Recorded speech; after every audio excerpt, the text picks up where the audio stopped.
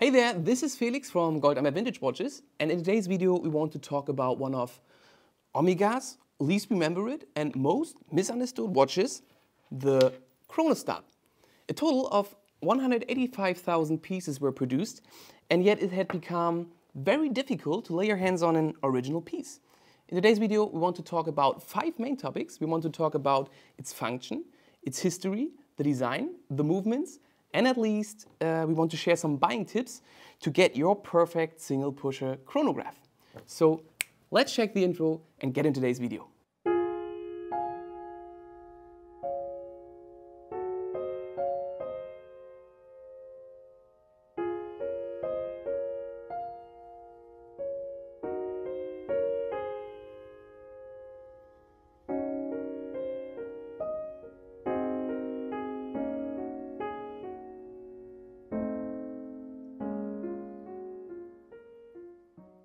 At the time of its release, it was considered as an expensive luxury watch. But nowadays, the Chronostop is regarded as one of the best bargains among vintage watch collectors. Our today's piece, with the reference 145009, is from 1969 and gives us a little bit the feeling of a time capsule. The 1960s were a decade when the design changed from simple and elegant to eye-catching, futuristic, contemporary for the first time. The experimentalism of the 1960s and 70s, watches went beyond crazy colors and unexpected geometry. The funkiness sometimes extended even to mechanics and functionality. This was an era that saw crazy technology like the microwave or satellite television enter homes after all. And as a result, we see this new thinking behind design and concepts reflected in everything from lava lamps, cars, to guitars, and of course watches. The Omega Chronostop is no exception. It was a rather curiously complicated watch manufactured by Omega from 1966 to 74 in 2 main lines. Firstly, there were the Chronostop that were sold under the name Seamaster and that were cased in larger, more complex stainless steel cases with 41 nm with vibrant, multicolored dials. These were followed by the slightly smaller Chronostops in 35 mm, as you can see it on our piece. Omega simply signed it with the word Genève on the dial, and it was a low-price chronograph watch for younger, less affluent buyers. While the variations of the watch within the 2 main lines might look different upon first glance, it is important to know that under the hood they both made use of the same movements. Omega's manually wound caliber 865 and caliber 920. Unlike conventional chronographs that record seconds, minutes and hours with 3 or 2 subdials, the Chronostop was designed to be used for short interval timing, less than 1 minute, with a central hand for seconds and a single pusher. So let's talk about how to use this chronograph. It really is quite easy. To start the orange second hand, you only have to press the pusher once. To stop the stopwatch hand, you only have to press it again and keep it pressed to stop the process and read the time. If you release the pusher, the second hand flies back to 0 and is ready for a new counting process. And as you can see, there's no minute subdial. So if you want to measure something for more than 60 seconds, you have to count the minutes yourself. To be honest, the Chronostop is not the most functional chronograph ever made, but at least it is fun to use. Despite the limitations, some people found a good use for the specialized stopwatch. Doctors and nurses use the timer to take patients' pulses, and engineers and technicians working with product lines found the feature to be handy. Even though the Chronostop only features 1 measurement function, it was selected as the official Omega timer at the Pan American Games in Winnipeg and in 1968 Olympic Games in Mexico. Available in olive green, red, white and blue, the Mexico Olympics versions of the watch use the caliber 920 movement with a date function and including dial matching leather straps. None of this making the Chronostop a groundbreaking achievement, but it does make it a fascinating piece of forgotten horology for collectors looking for something special in their collection. Omega released 7 different references with 2 different movements over the lifespan of 8 years. 3 references with the 865 and 4 references with the 920 movement. And in 1970, Omega relisted a Chronostop model made specifically for the Italian market. This variation had a roundish UFO case and used the same integrated strap system. Another interesting fact is, if you Google about the Chronostop, you will find some old advertisements where the Chronostop was worn under the wrist. It is a reference 145010. Omega marked this version as a driver model. Please note, driver, not diver. It was designed to be worn under the wrist instead of the normal position above the wrist. The thinking was that whilst driving with your hand in the 14:45 position, you could read the time without removing your hands from the steering wheel. Next, let's check the design.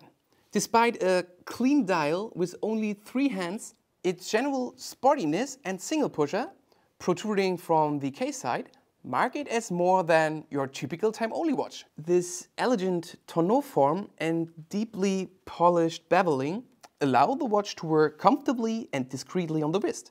The top of the case displays a brushed sunburst surface seen in many examples from the late 60s and 70s and seldom seen today. With different case sizes and shapes ranging from 35 mm to 41 mm, the sheer variety available makes Chronostops fun vintage shopping.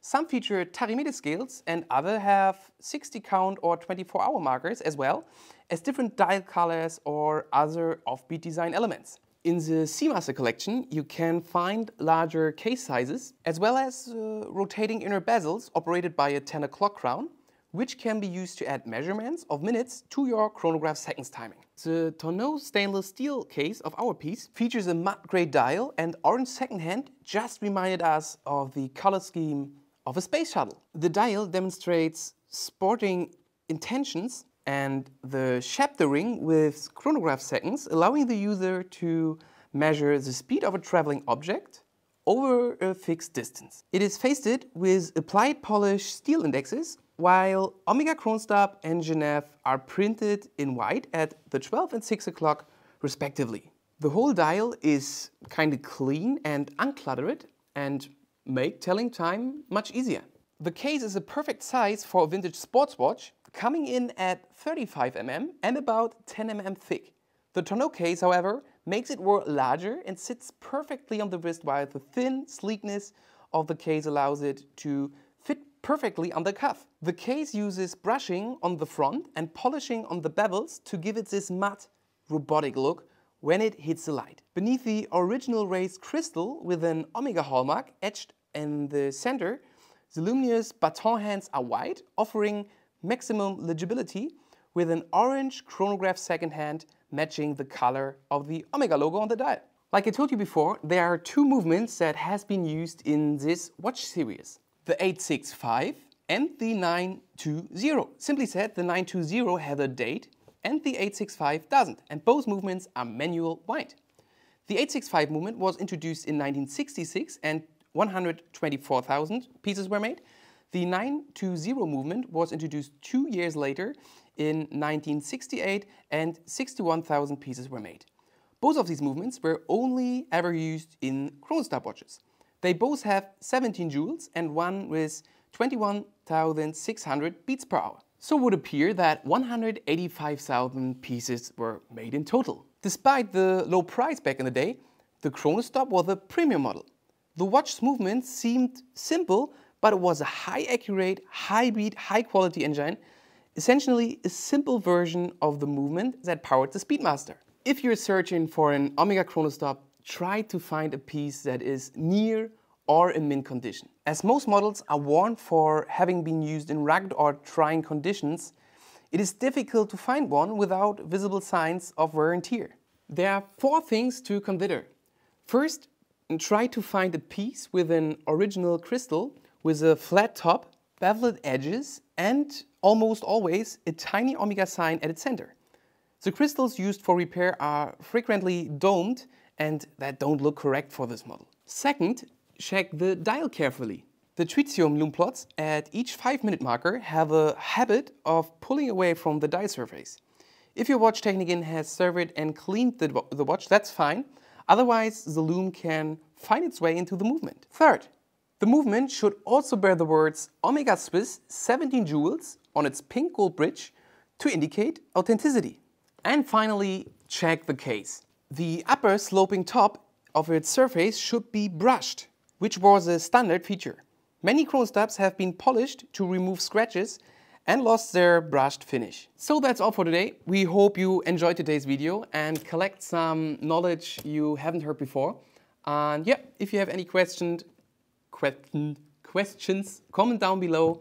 We will answer all your questions and yeah, hope to see you in our next video.